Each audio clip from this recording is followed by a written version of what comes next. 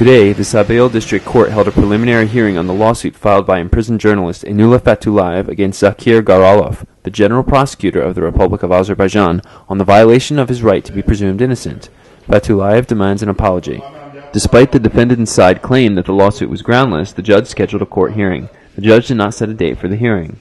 In 2007, Enula Fatullayev, editor-in-chief of Realny Azerbaijan and Gündelik Azerbaijan newspapers, was sentenced to 8.5 years in jail for threatening terrorism, among other charges.